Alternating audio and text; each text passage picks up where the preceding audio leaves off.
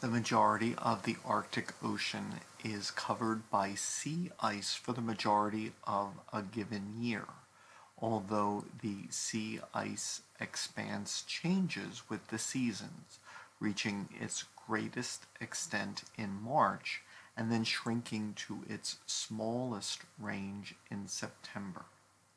In the 1980s, the area covered by sea ice in September was over 7 million square kilometers.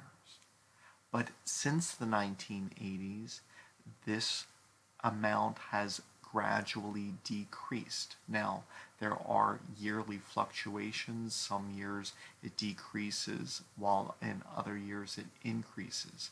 But overall, the trend is clear. The amount of Arctic ice is decreasing steadily.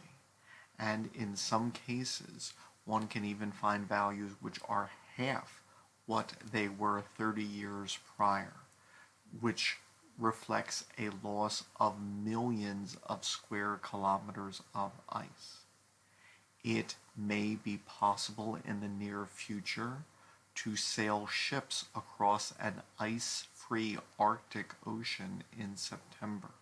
And in fact, some shipping companies are presently planning for this.